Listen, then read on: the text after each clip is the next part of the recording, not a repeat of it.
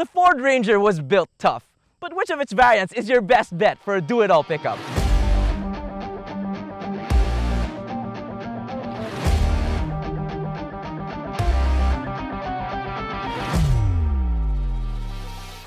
Which variant of the Ford Ranger is the ultimate do-it-all pickup? Everybody has their own opinion about that, but I wanted to be sure. So today, I'll be putting 3 Ranger variants through some challenges to find out which one is the top of the pile. First up, the Wildtrak 4x4. This is the top-of-the-line Ranger. Let's see what I have to do. First of all, why would anyone park like this?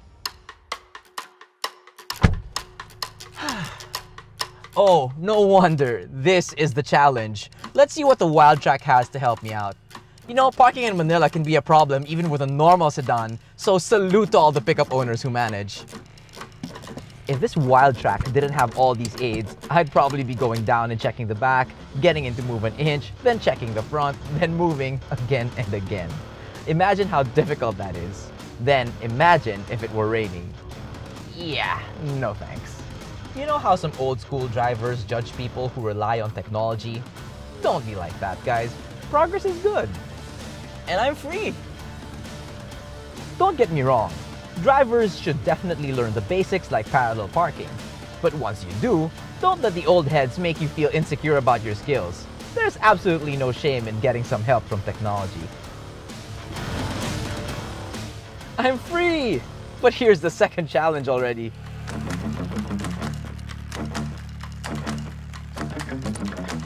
Load a family's worth of stuff into the Ranger. This should be easy.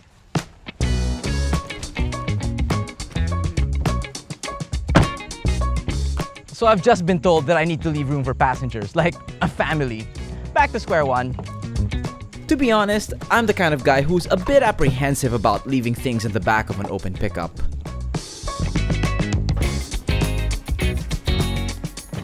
Yes, the Wildtrak has power roller shutter. That makes me feel better. Challenge done, and hello FX4 Max.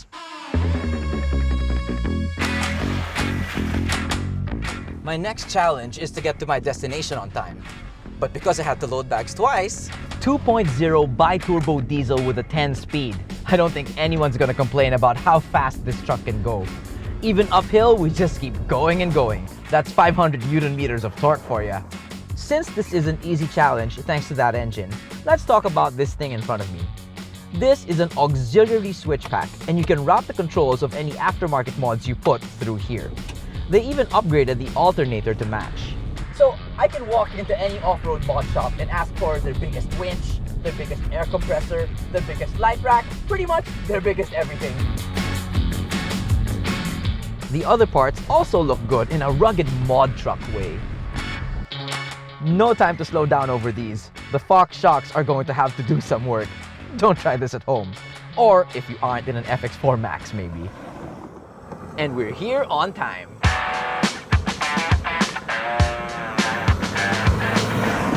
This is it, the Ford Ranger Raptor. Something that rivals sports cars as a young man's dream car nowadays. You have to drive one of these things. The challenge, make it to the end of the off-road course without smiling. Why? Are there gonna be jokes along the way? I've been driving all 4x4 Rangers so far, but the Raptor does things a bit differently. Namely, it wants to go 4x4ing fast. That's what Baja mode is for. 2.5-inch racing shocks, 80 tires, that macho bash plate out front. Out of the box, you can probably drive this on the moon.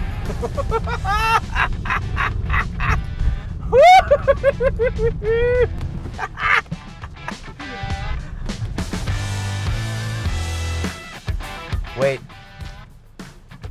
did I just lose the challenge? So, mission failed. But I don't feel bad about it at all. There's a reason everybody wants a Raptor. And you just saw it.